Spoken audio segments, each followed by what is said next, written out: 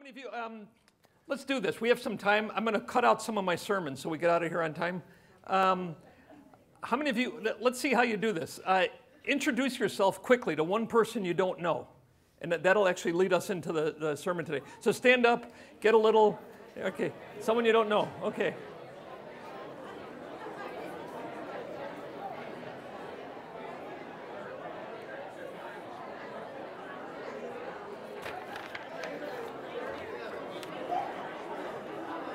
Okay. Hi, Mindy. Okay, are you doing good? There's hugs too. Interesting. Mindy, you watching this? You're not watching it. Look.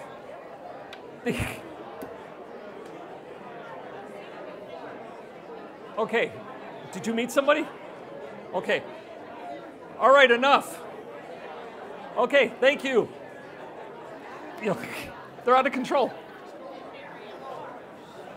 Apparently that's working. Okay, here's why we did that. Today in the passage, okay. Today, Dave, are we ready? We're ready. Thank you. Okay, Dave's seated. We can go. I was just stalling to get Dave back to his seat. Just to prove it, because that took some time, I'm going to take part of my sermon away. Okay? No, just. Yeah, that was your music, by the way. Sorry. Okay. I owe you. Okay. Today, you'll notice the passage. God and Moses are kind of meeting for the first time. Now, did you go up to anybody, introduce yourself, but they already knew your name? Did that happen? Okay, do you notice that with God and Moses, God already knew Moses' name? Like there's a burning bush, Moses goes up to it. Hi, I'm Moses. No need for that. Hi, I'm God, which God does do, and he says it already. You know what it is. So how many of you have done that before? You know someone's name before you even meet them, before you know anything about them? You know that's what God does to Moses today. So that's called stalling for time. I mean, that's called an illustration to show you what's going to happen today. One of the most important passages, I think, where God, his self-disclosure, his revelation on who he is, and that's what we get. I am. John and Mary Barnett, are they here? Talk about introduction. Where are they? Okay, come see me afterwards. There you are. Here's what you're in trouble. We're doing membership different now in that you watch a YouTube instead of going to a class or something because we're all busy and stuff. And so you watch a YouTube video on what our church is all about, which is basically just making disciples. That's all we want to do. We're not out to make a name for ourselves or get a building. If the Lord provides us with those things on the way, that's fine. But our job is to make disciples. What does that mean? Well, you watch the video, then you go in back and you get an application, and then that starts the application process for membership. It's real quick and easy as long as you say you watch the video. I'm just kidding. Watch it. So it's only 3 hours of your time. No, it's like a half hour. So that's it. That's the process. And as you put on your Connect card, we'll explain it to you in person. So there you have it. God says to Moses, tell me a little about, Moses says to God, tell me a little bit about yourself. Do you ever say that to anybody? Job interview, right? Here's a job interview with Moses and God. It's just wonderful.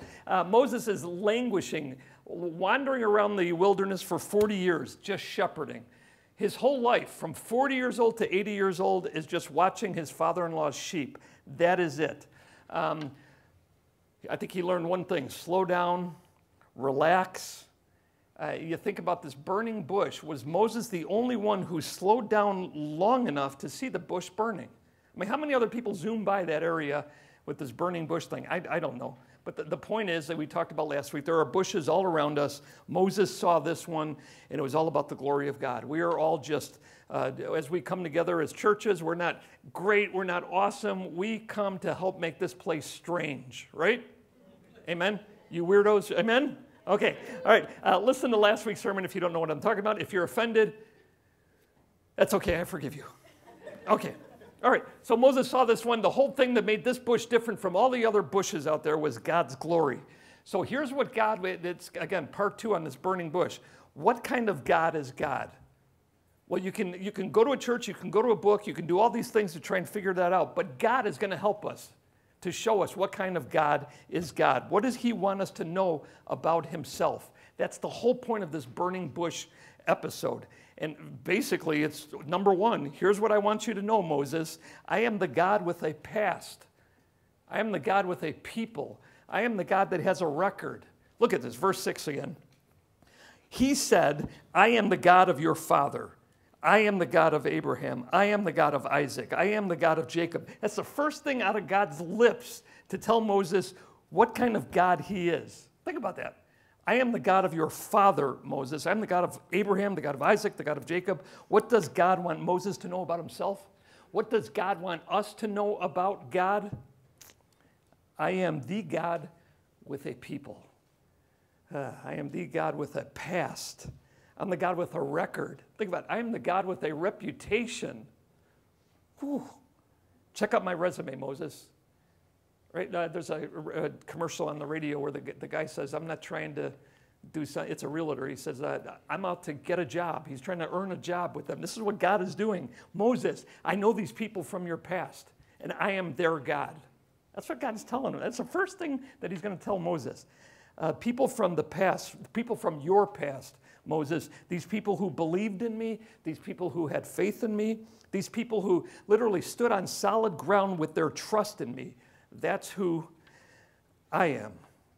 I mean, what Moses is hearing, funnel it through, is I am the covenant God. That's who I'm meeting right now, this covenant God, this God who makes promises and keeps promises. That's who he is. I have a history with these people, Moses. My people are your people. And I keep promises, and I have been faithful. Think about it. If Israelites are spending hundreds of years in captivity, hundreds of years being oppressed, if they need anything right now, it's this: hope.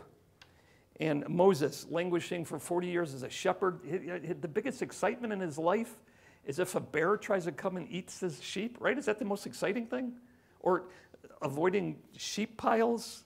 If Moses needs anything right now, it's hope. So how does this quote from God, I am the God of these people, I am the God with a past, how does this self-explanation from God give hope? So let's unpack that first. I am the God of your father, I'm the God of Abraham, I'm the God of Isaac, I'm the God of Jacob. How does this bring hope? Well, here's what's going to help us.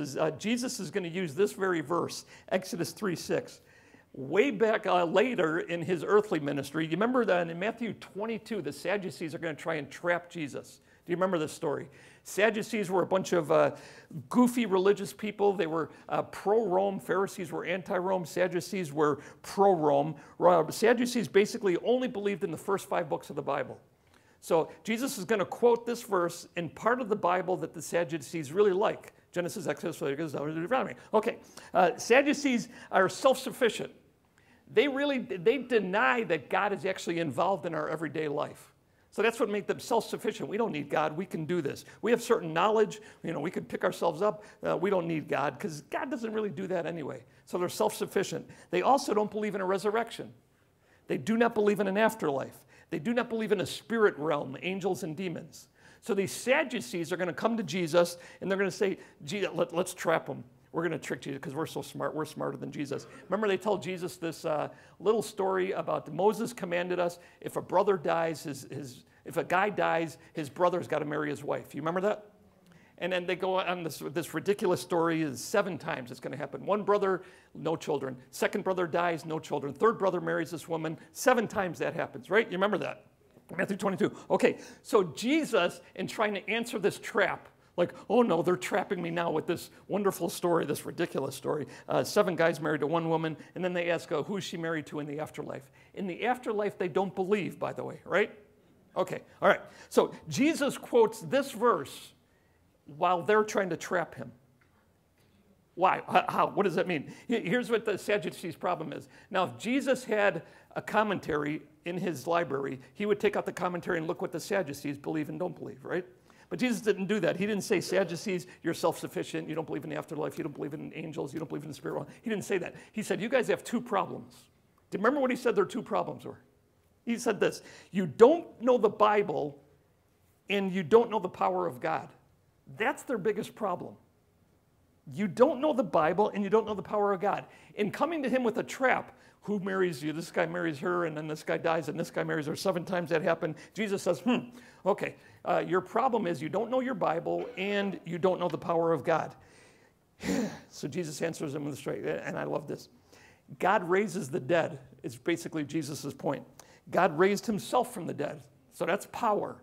So you want to know the power of God, know it this way. God can take dead people and make them alive again. You don't believe that, but I'm telling you it's because you don't know the power of God. When something's as dead as a doornail, God can take that dead as a doornail person and make them alive again. That is the power of God. Powerful so much so that when Jesus dies, no one takes his life. I know the Jews get blamed, the Romans get blamed. Jesus took his own life, and then he gave it back again. John 10. That's power, folks. Sadducees didn't understand that power. But then he also says this, you don't know your Bible. And to hammer home the point that you don't know your Bible, Jesus quotes Exodus 3:6. I am the God of Abraham, the God of Isaac, and the God of Jacob. So how does that bring hope? Think about it. Hope. For Jesus' argument to make sense, the God of the universe has to be the God in whom Abraham belongs. Now, if you're hurting, if you're struggling, if you need comfort, if you need deliverance, if you need salvation, if you need healing, this verse is going to start you on the road to hope. This God who can help me now is the God who's helped Abraham. And Abraham is not extinct. He's still alive. And he's mine and I'm his. I am the God of Abraham. If you need hope, here's your hope in the God who raises the dead. I mean, death is no problem for this God. If you need hope, here's a God with a people. The God of the past is very much in your present. This God in your present problem, you need hope? God. Your present predicament? God. There is hope. There is help. And who is that hope and help from? We talked about it last week. It's this God who kind of takes dead people and makes them alive again forever and ever and ever. Moses, you want to know who I am? I'm the God with a past. Your past. I have a record. I have a reputation. I have a relationship with people. In fact, people you know, people you adore, people you respect. I'm their God. They're my people. I have a resume, Moses, and he gives him his resume. Abraham is not extinct. I belong to him. He belongs to me. I haven't lost him, even through death. Moses, I haven't lost Abraham, Isaac, Jacob. They're still mine. I'm the God of your past. I'm the God who has a history with your people. And you know what? I kind of always come through. I have never failed them. I am always faithful all the time. So understand these loaded self-disclosures, this revelation of God to Moses. It's loaded. I mean, look at this self-disclosure of God playing out to Moses. This is our introductory meeting. Moses, I am the God of your past. But don't stop there. Verse 7, the Lord said, I have indeed seen the misery of my people in Egypt. I have heard them crying out because of their slave drivers. I'm concerned about their suffering. I'm not only the God with a past, I'm also the God of your present. They're crying out right now, and I see it. They're crying out right now, and I hear it right now. You don't have to wait centuries for me to start acting. I'm the God of the past, and I'm the God of your present. Verse 8, what Ron read there. Where does 8 start? So I've come down to rescue them from all those people. Okay, so it's the God of your future. I'm going to come down and rescue them and give them a land. So I'm not only God of the past, I'm not only God of your present who can hear your present predicament, but I'm the God of your future, waiting to bless you into this land. That's the God I am. Think about that. Seems like a job interview. Moses, hire me.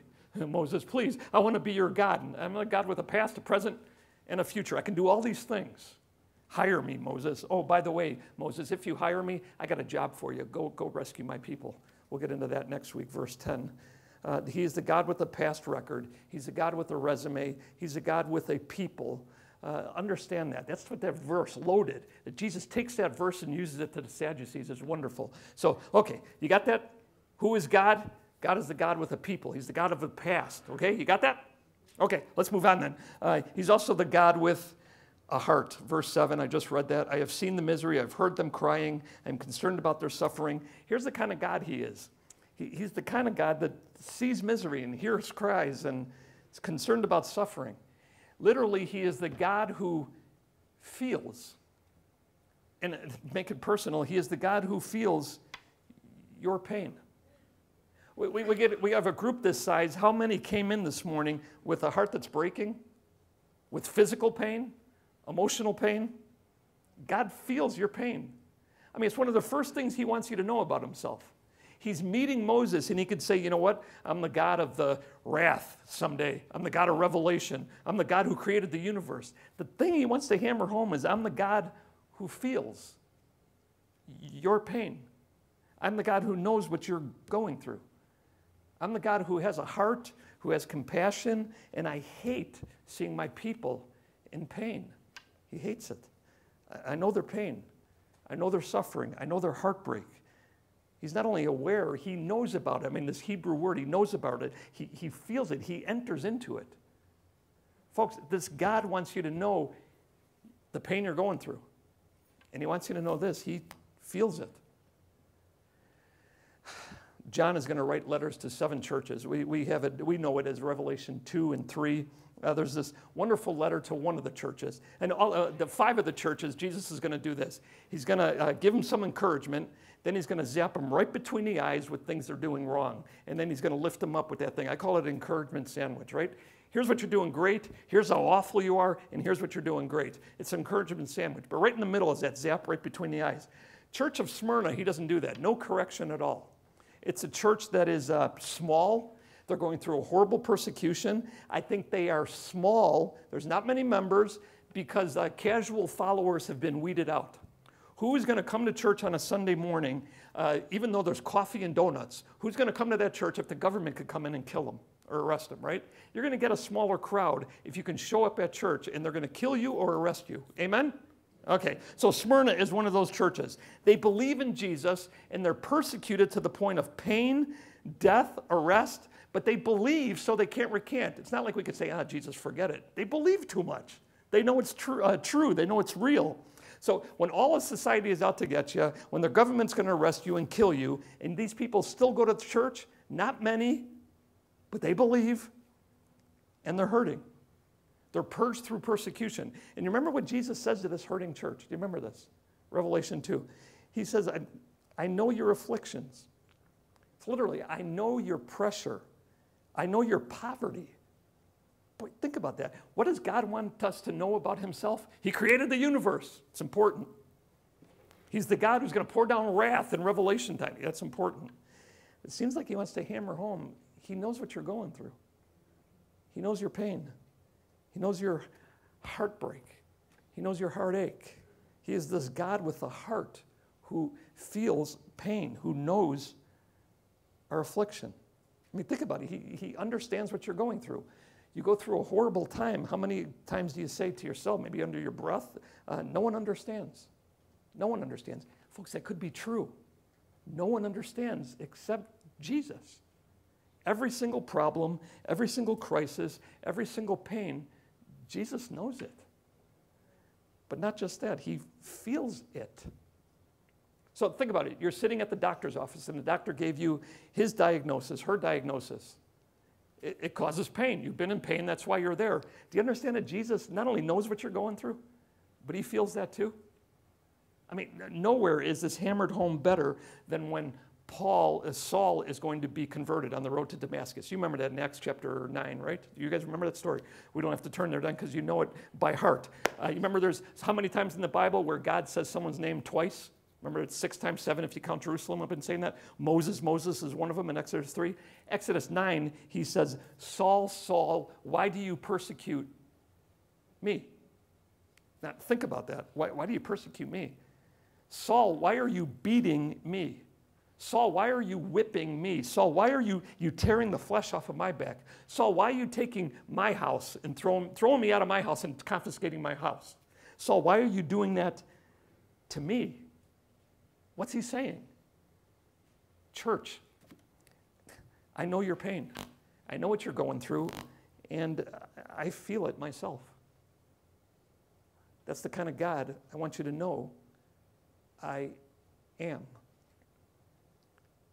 Isaiah puts it this way, surely who took up our iniquities, and don't call me Shirley. That's in the King James Version. Who said that? Sure, okay. Okay, you scare me, ex-cop. Okay, surely he took up our infirmities and carried our sorrows. Imagine someone doing that. Now imagine it's God doing that. He takes on our infirmities, he carries our sorrow. Boy, this God has a heart. He wants you to know something about him. He knows what you're going through, and he feels it. He feels your pain. He knows what you're going through. Hebrews 4:15 puts it this way. Here's the kind of high priest we have. For we do not have a high priest who is unable to sympathize with our weaknesses. I mean, this is talking about when we sin, we can approach the throne of grace. From chapter 2, the end of chapter 2 through this chapter, he's kind of trying to tell us the kind of high priest we have. This kind of high priest sympathizes with us. He knows what we're going through. And I love that he doesn't call it our sins. We blatantly sin. Sometimes we're deceived and we sin. He's not unable to sympathize with our weakness. Not our sin, but our weakness. Our weakness is the thing that causes us to sin. We're so weak and frail. But he can sympathize with that. That's the kind of high priest we have. We have one who is not only sympathizes, we have one who has been tempted in every way, just as we are, yet was without sin. That's the kind of priest we have. He knows our pain. He feels our pain. He's been tempted, same way we've been tempted, but he came victorious. We don't. Why? Because we're weak. So what should we do? Run to this high priest. Cling to this high priest.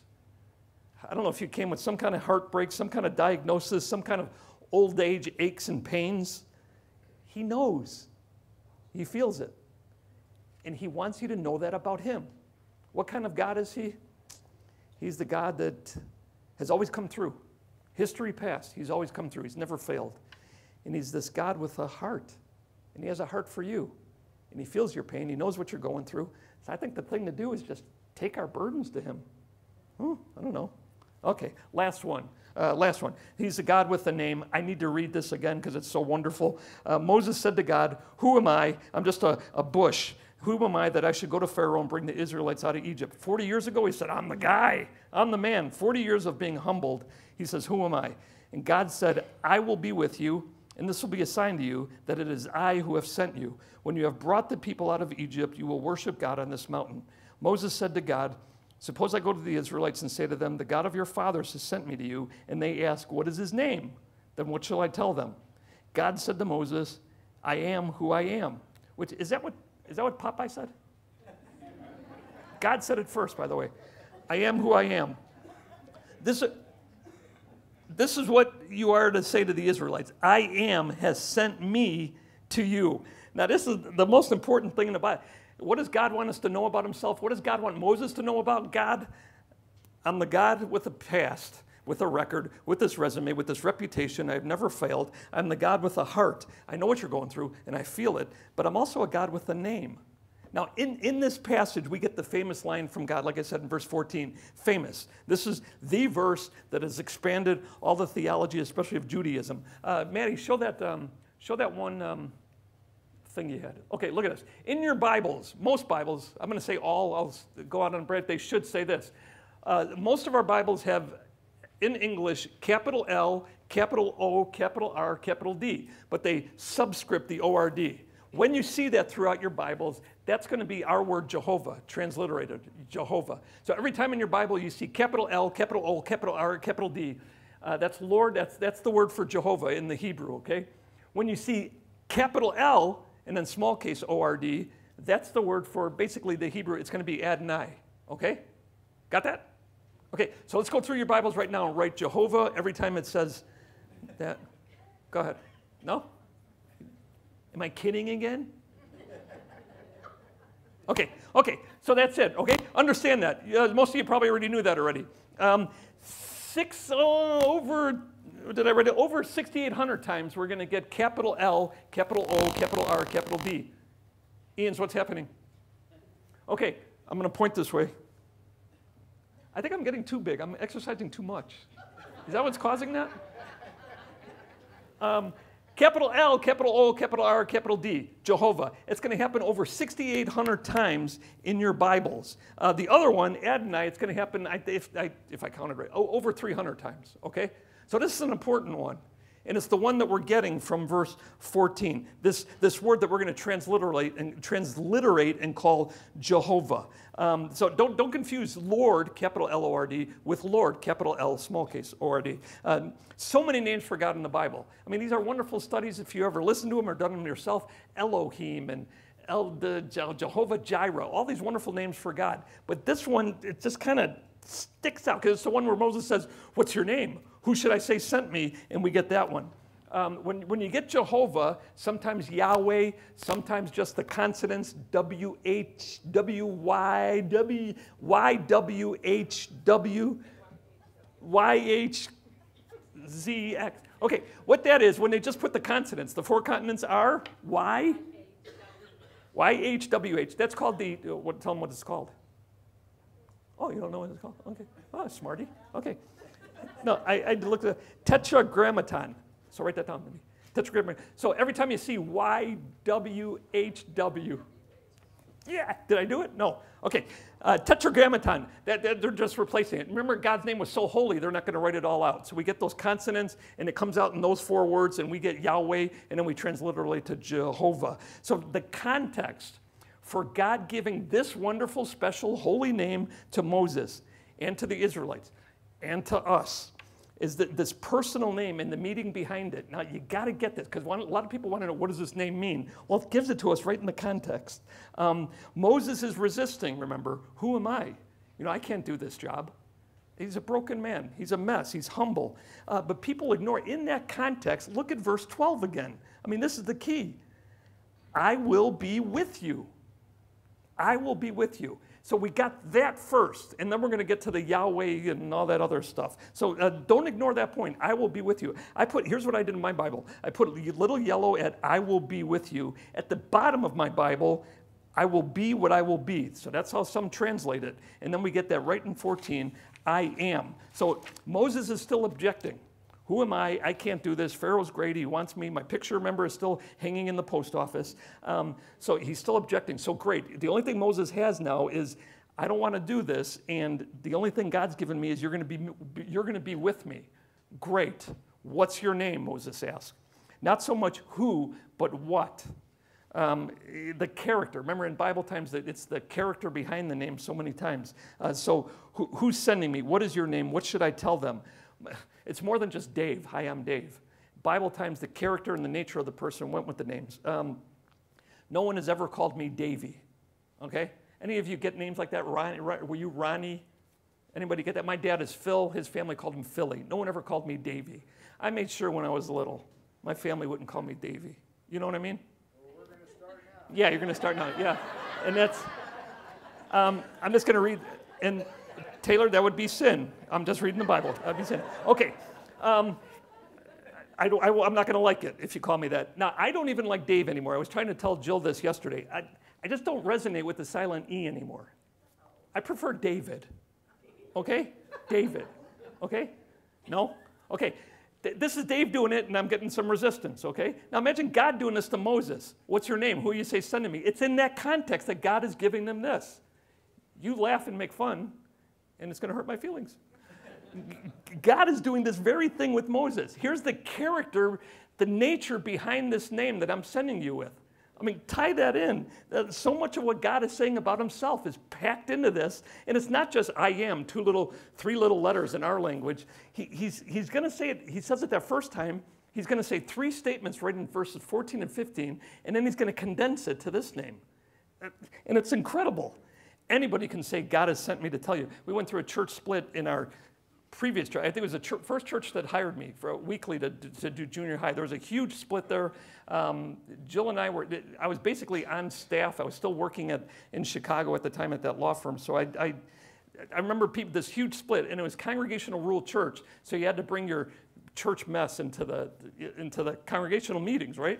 Now elder rule church, elders just fight with each other. Yeah, I'm just kidding. It's a loving, harmonious. But this congregational meeting, any of you ever involved in a congregational meeting where it got ugly? Good. Don't, Laura, don't. So people would come to the microphone and they would all say this, opposing views.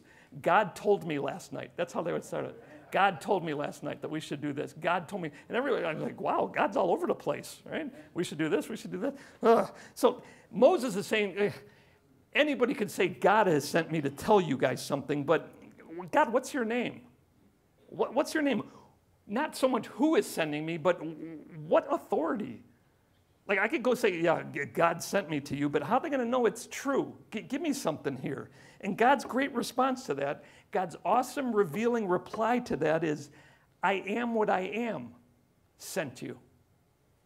I literally at the bottom of my page, and I love that translation, I will be who I will be. If they ask me who sent me, here's what you say, Moses, I will be who I will be. I mean, literally, what the Jewish mind is hearing is whatever you need, that's what I am, and that's what I'll be. That's what you tell them. The verb that's being used there is to be. That's why verse 12 is so important. And God said, I will be. That will be, that to be is the verb being used there. So that's a huge help. If ever somebody asks you about verse 14 and 15, you got to bring in 12. So that's so important. So let the context help. I will be with you, verse 12. Verse 14, I will be what I will be. Same verb form. So what does God want us to know about himself? I mean, this is huge. I will be with you. I will be what I will be. Basically, my presence, Moses, is my name. Think about that. My presence is my name. I will be present is what I will be. Now, here's the issue here. God exists. God isn't sending Moses to a bunch of atheists. I think they know God exists. But what are they not sure of? And that's where the name is so important, and I think awesome. I think it's giddy. It's not so much God's existence, but his presence. That's who, Moses. And his help, and his deliverance, and his salvation, his ability to save us and me in our pain. So who is sending me? What should I tell them? I will be present. That's who. That's who. I mean, verse 14 and 15, like I said, there's three statements there about the name. I will be present. Then there's a shorter form. There's this name. That basically, the Lord is what we get. But it's like all these statements that God is shoving at Moses. This is my name. And he gives all these statements. And if you can summarize all those statements that God says in verse 14 and 15, if you can summarize them and condense them and comprehend them, everything in the larger statements, here's what we get. Jehovah, Yahweh, I am. That's all it is condensed in the bigger statements that God says. Ugh. So how can you say, I am the God you need me to be in whatever situation you find yourself in? How can you say that? Can you say it in one word? Yes. Yahweh. I am the God you need me to be in whatever situation you find yourself in. Kind of a long name. It's kind of like David John Abaticola. We don't like it. Way too long. So can you condense that? Yeah. Let's condense it this way. Yahweh. You know, you shouldn't make jokes during church. Right? There's no place for it. Okay, so here's what Moses gets. Ready? Yahweh. I mean, that's all we get. We get the consonants. We try to put some other opposite of consonants. Vowels, we try to put them in there and then come up with Jehovah. In Moses' day, this Yahweh is like unpronounceable. Remember, they're not even going to write it down. That's how sacred this name is. Thou shalt not take the name of the Lord thy God in vain, right? So at the time of Moses, refuse to even write it. It's almost unpronounceable. It's that holy. In fact, the closest thing you can get to this actual name that we so flippantly say Jehovah or Yahweh or whatever, it's kind of closer to breathing than an actual name. I mean, think about doing Yahweh, like that. I mean, Yahweh, in and out. Think about that. I mean, is that breathing? Is that what God is trying to hammer home? What's the first thing you do as a baby? You breathe. First thing you do, or you die, is breathe. Last thing you do on your deathbed, breathe. I mean, is that who's sending you, Moses? that this is who will be with you. This is who is going to go with you no matter what your circumstance. Yahweh, basically. Every breath reminding you of Yahweh. I'm this close, Moses. I'm that close. Dave, don't say anything. How close? That's how close. I mean, camp out in this revelation, camp out in this self-disclosure, because you're all going through something, and you need something that only God can give you. And this is what God wants you to know about himself. It's an intimate look. It's a personal explanation, not just about a name. I am always with you. I am everything you will ever need in the moment is with you. God is bigger than the universe he created, and he wants to be known. He wants this to be known about himself. Yahweh, this breath, Jehovah, Lord. I will be with you even to the end of the age. Remember who said that? God the Son, as he was going to ascend into the heavenlies. I want you to know something. Yahweh. This God wants us to know, wants us to remember, wants us to live in the context of, I am with you. I mean, we don't get it in our English. Emmanuel. Remember what Emmanuel means at Christmas time? God is with you. I mean, what's in a name? How will Exodus unfold this book? Do you remember we said at the beginning of the book, basically break down Exodus this way. First 18 chapters, God's power. He delivers them. Then from chapters 19 to chapters 24, not only he delivers, but he demands certain things. And we have this covenant that he goes into at Mount Sinai. So it's God's power, that it's his will. He demands certain things. But then the chapters where I start to fold off a bit. If you ever read the Bible through in a year, I start to really get trouble in Exodus 25. Because the tabernacle is this, and it's this measurement, and it's this long, and the purple curtains, and it's God's presence, though. And started to be convicted this week that he does so much of the book leading up to the tabernacle. I like the early chapters, and I really struggle with the later ones. But you notice the key to the later chapters is this. Listen to this key verse I found.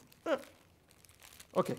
Chapter 25, this is the third section where God's just going to work on the tabernacle. What is he trying to hammer home in this whole tent? Make a tent, Moses. Then have them make a sanctuary for me, and I will dwell among them. That's the key to the tabernacle. He's getting so descriptive, so detailed on what this tent should look like. And he says, here's the whole point of it. I want to live among these people. The end of chapter 29, verses 46 and 47, he says this. Verse 45 and 46, then I will dwell among the Israelites and be their God. I mean, it's like he's shooting for this. This is the whole thing he wants them to know. They will know that I am the Lord their God who brought them out of Egypt so that I might dwell among them. I am the Lord, Jehovah, Yahweh, their God. Moses, I know your name. I know where you live. I hear their cries. I can hear their moans. I feel their name. I have come down to rescue them. But the book doesn't end there. Here's my name. Here's my special name. I am here to live among you, to dwell with you. I will set up my tent right around your tents. That's the key to the book. So our life with God doesn't start with making himself known to us. It doesn't stop with him saving us. What does he want from us? To realize he's that close and to live among us. That's what he wants. And that's what he's shooting for. The Lord became flesh. And what did he do? He tabernacled among us. It's like John is saying, don't miss this. Jesus, God the Son, moved into the neighborhood. This God who rescues you, who knows the pain you're going through, wants you to know this about him. He's with you. And he's that close. I mean, this God's self-disclosure, this revelation about himself, about think about it, your whole Bible. Genesis chapter 3, Adam and Eve sin. What does God do? He walks through the garden hunting for people. He wants to be with them. Later on, Exodus 25, we go from God walking through the garden saying, where are you? Adam, where are you? We get to, you know what? I'm going to build a tent right around you people. I want to be with you people. Psalm 14 says, God is present in the company of the righteous. He wants to hang out. How close does he want to be? That close. That close. No one is going home alone today if you know Jesus as your Savior and Lord. Isaiah says, call him Emmanuel. Call him Emmanuel. It's like God is saying, Isaiah, tell them this, Emmanuel. It's like, I got to get down there. I want to be among them. How close do you want to be? The Word became flesh, John tells us. I got to get close to these people. Gospels tells us that how close did he get to people? He touched them. Remember Mark, there's a leper, and he touches the leper? That's how close he wants to get. So think about that. How close? Yahweh. Paul's going to take this tabernacle revelation of God and move it to the church. I mean, this is awesome. Paul is taking this incarnational nature of the church, and he's saying, okay, God no longer does it in a tent. He no longer does it in a building, the temple. Here's the tabernacle of God. Here's the presence of God in the church. And come together once a week, get in your small groups throughout the week. But the whole point of the church is this. I'm among them. My presence is here. And as all you people go north, west, east, and south as you leave here, what are we doing? We're taking God with us among the lost. Why? So he can get this close to them. As his church can spread out and literally touch people, go breathe on someone this week. Some of you, take a mint first. I have a mint in my pocket. Come get this. It's got lint on it. That's the whole point. The glory is not in the tabernacle. The glory is not in the temple. The glory is in the church. So go and touch the lost. How close should we get? As close as God is to you. How close as God is to you? That's how close. Remember, we pray, your will be done on earth as it is in heaven. Things are done a certain way in heaven, folks. And when you obey and you do what he desires, you're doing things as they're done in heaven. So think about Jesus' prayer now. My actions bring heaven to earth. Jesus praying for your earth be done on earth as it is in heaven. Our obedience brings heaven to earth. We say to our unsaved neighbor, we're really trying to get them saved. Do you want to go to heaven when you die, right? Good question, I guess, but try this instead. Do you want heaven here? I mean, do you want heaven here right now? In your home, in your marriage, as you're trying to parent or grandparent or get through this crisis. Do you want heaven here? How do you get it? You believe in the great I Am, who is the God of the universe, who created the universe with just a word, let there be light. And yet he wants to be the kind of God who lives among us. Boy, he's as close as breathing. He is here. And our job, Moses is going to get a job with this disclosure. Our job this week, our business is bringing heaven to earth through our obedience. So you and God this week, don't think every day, don't think every decision, don't think every action. Just think you and God this week. Every breath, you and God, every breath. God is with you this week. And God is living among you this week. And he's got a job for you. Go touch the lost. Let's pray. Father, we thank you for